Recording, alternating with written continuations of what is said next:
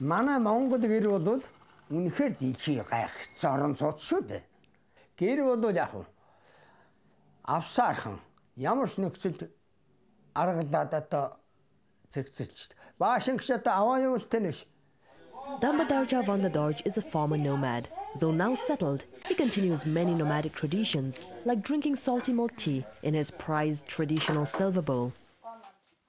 For centuries, his people have roamed the plains of Mongolia, relying on a unique tent-style home that Mongolians call a ger. A typical ger is a circular single-room tent supported by wooden lattice frames and lined with felt. Traditionally, gers are seen across Mongolia's vast steppe.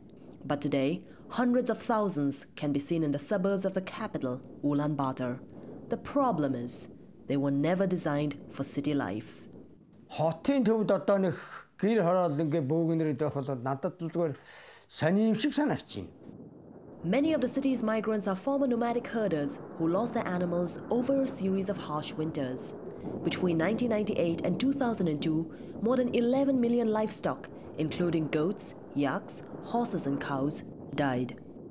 This left many nomadic families without a livelihood. Desperate, most of them came to the capital.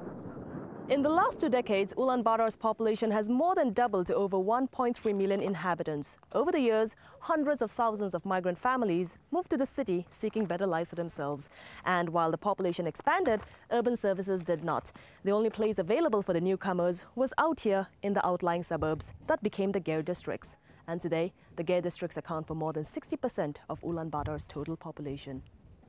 Ulaanbaatar moved to Ulaanbaatar in 1996. Like many long-time settlers, he built a small house to replace his ger.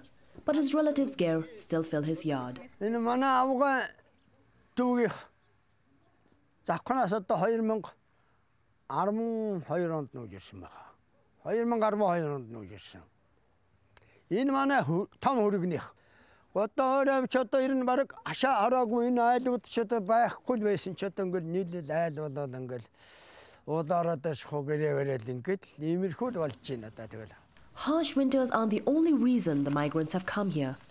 In 2003, a court ruled that every Mongolian was entitled to 700 square meters of land. Many claimed land around the city center and set up their gers. But city planners hadn't expected such a huge influx into Ulaanbaatar. As a result, these districts have little to no urban services. Roads are unpaved. There is no public sewage system and no easy access to water. In winter, coal-fired stoves are the only heating option. International agencies and NGOs say ger residents really lack the basics. In the apartments, currently the average usage is about 175 liters per person per day. In the ger area, it's about 9.5. Just to give you an idea, in an emergency situation for refugees, the goal is 15 liters per person per day.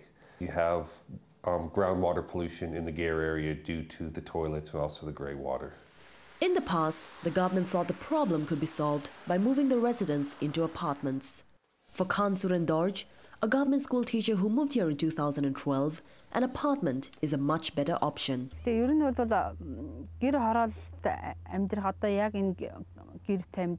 Орон сууцнд амьдрын гэдэг чинь гэр одоо харьцангуй амьдрах орчноо сайжруулж байгаа гэсэн үг шүү дээ. Ер нь бол тийм ээ халуун хүүтэн устай. За тэгэл одоо өвлийн хүүтэнд манайх ч одоо эрсдэл суурын амьсгалтай яг өвлийн хүүтэнд бол гэр хороолд амьдрахад бол бэрхшээлтэй юм зөндөө байгаа. Khansuren was selected for an affordable housing project initiated by the government. Though cheaper than the market price, she is really stretching the limits to afford the apartment. She borrowed about $16,000 from relatives for a down payment and also got a bank loan of about $25,000. She worries she'll barely be able to afford her payments, especially when her children go off to college.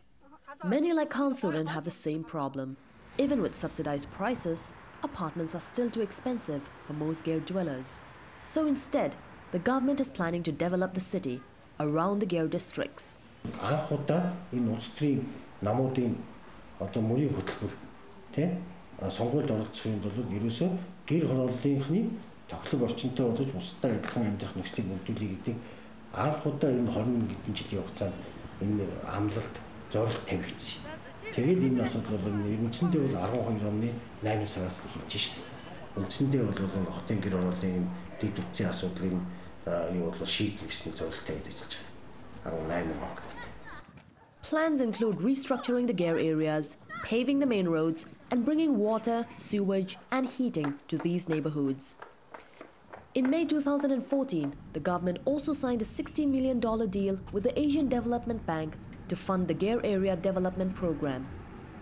Some of the work has started, but progress is slow because Mongolia's extreme climate is a challenge. There is a lot of details, but in general, you have the climate who change a lot of things because, for example, putting infrastructure in the minus 40 degree every winter is another scale of putting the infrastructure in a tropical country. Most Gare residents are excited about the government's new policies. They say this plan is more practical than the one that proposed moving them into apartments. Ер нь бол яг ийм газар амьдардаг тоглог орчныг сонгол тэр байранд байснаас хамаагүй илүү байдаг. Хүүхэд гараа тоглолцсон. Bringing more basic services to the farther reaches of the city is going to be expensive, but many believe the government is moving in the right direction. Угаасаа л ингээд хүмүүс ингээд тархаж байрлаж байгаа одоо ингээд учраас дэд үтс шаардлагатай. Зүгээр тэр усны асуудал, тэр бохрын асуудлыг шийдэх тал дээр энэ айгүй хүндрэлтэй байгаа мэдээж яриг. Тэгэхдээ энэ хийгдэг өвш хийгдэж л байгаа. Гэхдээ энд мэдээж урт хугацаа шаарддаг засгийн газраас тэхэл байна.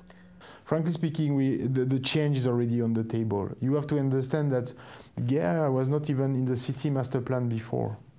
And very recently, it's in the city master plan for the first time. Gares have always been a part of the Mongolian identity. And while people long for better infrastructure, many believe the Gare will always have its place. Гэрийг бол зүгээр энэ Монгол гэргүй болно гэж бүр байхгүй.